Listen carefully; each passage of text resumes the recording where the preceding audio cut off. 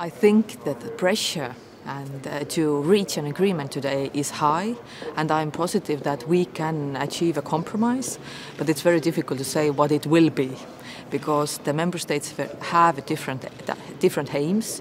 We are not talking about a regulated price, but something, a measure that would protect us from very high price hikes.